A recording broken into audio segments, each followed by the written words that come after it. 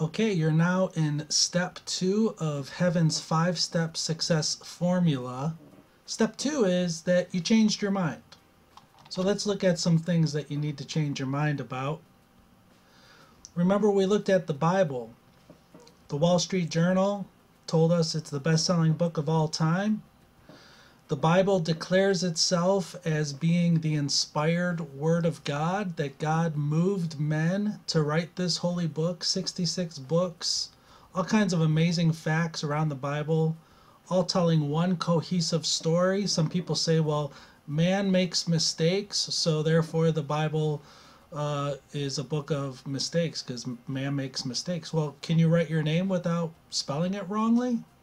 So just because man makes mistakes doesn't mean that he has to make those mistakes. And certainly, God is the creator of man. He can use his creation to accomplish his purposes. He's doing it right now in this course as he's using me. So don't fall for the hype about the Bible and all of these doubters and skeptics.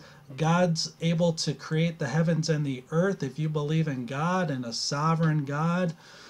Or even if you don't, I'm here to tell you that the Bible's his word. Jesus backed it up and said that thy word is truth in John 17:17. So take my word for it. If you want to go along the right path, if not, if you need to look into it more, many people, many skeptics have looked into it and been convinced by the amazing proof. So change your mind about the Bible. If you don't believe that the Bible's the Word of God, that's part of this step 2. Change your mind. Don't have a negative outlook on the Bible. The Bible's a mirror, as we discussed, and it's there for your benefit. So here in Acts, for example, chapter 3, verse 19, God tells us through his word, using men to write his word, repent and turn to God so that your sins may be wiped out. God's using his creation to write his word, to speak his word, to preach his word. And to repent means simply to change your mind. Like I talked about earlier, change the channel. Just change your mind about something. Have you ever done anything that was wrong, or you had a wrong assessment on it and you go, oh, I was wrong about that? Change your mind. So regarding the Bible, change your mind. Now here's a big one too, righteousness. On Judgment Day, you need to be right with God. You need to be right with God now, which will allow you to be right with God on Judgment Day. God intends for you to be right with him while you're here on earth before you die. The only way you'll be right for heaven is if you're right now. So righteousness is the word, which means to be right with God. It's also used interchangeably with just. The just shall live by faith. The righteous shall live by faith. But here's the deal about righteousness. You've got the 10 Commandments here, and you're like, what's the pooch doing on the bed? I'm not really sure about that. Well, in short, you're guilty. I've been guilty of breaking God's law, right? If you've ever lied once in your life, you're guilty. Here's the 10 Commandments. So there's a mirror for you. And they were never intended for you to keep. They're there to show you that you're a sinner and you need a savior, because God's a good judge. And one day, Judgment Day, he will judge all unrighteousness by the man who he has appointed, and he's proven such by raising him from the dead. So you can be sure that Jesus, while the Savior now, who is here to save you today and at this moment, that he will come back. All authority and judgment's been given to Jesus by the Father, Jesus said. He also said, if you've seen me, you've seen the Father. We'll look at that. And right now, the concern is that you get right. The pooch on the bed is to show you, look how he's resting on the bed, he or she. I'm not sure what kind of dog that is. But, you know, that dog is resting its full weight on that bed. And this is what you need to do with Jesus, like a parachute. If you put your trust in a parachute when you jump out of a plane, if you ever had to, or if you ever have, you put your trust in that. Just like this dog is putting his full weight on the bed, you put your full weight in that parachute. You cannot be good enough to get to heaven. So you need to transfer that trust. And in order to be right with God, this is about righteousness and changing your mind. Step 2 is about changing your mind. So if you thought to this point that you could earn God's favor by doing good deeds or living a good enough life to get to heaven, you cannot. That is the truth. Any who reject that will not have success regarding heaven. They won't end up in heaven because God created this whole thing. And in order to be just or righteous with God, you need to put your full weight on Jesus, which is what I'm encouraging you to do in this course. It's placing your faith or your trust in Jesus. So this is all good news. And use this example here of the dog resting on the bed, that you want to rest all of your hope in Jesus because he's the only one who can save you from your breaking God's law. Blood must be shed, we're going to look at here shortly, for your sins to be atoned for. So the exhortation here again is to repent, which means to change your mind. Change your mind about how much weight. If your weight is currently on yourself and you're like, I'm just going to get to heaven because I'm a good person, please abandon that thinking.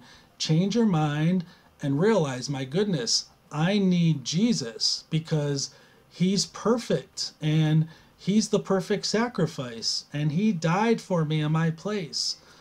Okay, so the Bible will teach you about that, and we're going to go through more of that in this course. But as we're looking at step 2 and what you need to change your mind about, we talked about the Bible, changing your mind about that, about righteousness, that you do not want your righteousness because you don't have any kind of righteousness when it comes to a holy God. You've broken his law time and time again, and the penalty for breaking his law is death, eternal death. So this is why Jesus came, and it's good news. Here, I want you to consider changing your mind about who Jesus is. Let's look at something that Jesus said here. In Scripture, Gospel of John, therefore the Jews were grumbling about him, being Jesus, because he, Jesus, said, I am the bread that came down out of heaven. They were saying, is not this Jesus, the son of Joseph, whose father and mother we know? How does he now say, I have come down from heaven? So they weren't believing in him, but he actually did come down from heaven. He said, I'm the bread of life. I came down from heaven. What else did Jesus say? Well, when they were saying that he, a mere man, claimed to be God, he apparently was saying, I'm God. He said, I'm the bread of life. He said it many times and in many ways. So here's one of them. So if you didn't think that Jesus was God in the flesh, just need to change your mind about that. Step 2, change your mind. Here's Jesus, another quote from Jesus, whoever has seen me, referring to himself, he said, you've seen the Father. In another part of the Bible, he says, if you don't believe that I am he, you will die in your sins. So Jesus was not shy. He was very forthcoming with who he was.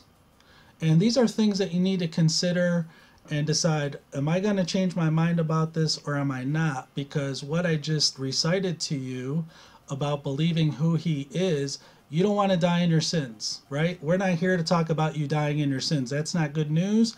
That's not the way to heaven. So understand what Jesus has said about himself and embrace it as fact, because he's given us a lot of evidence to look at regarding who he is.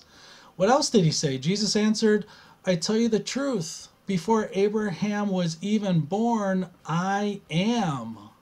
Wow, that's like the ever-living, eternal God kind of statement there. And he's qualified to say it because he left an empty tomb behind.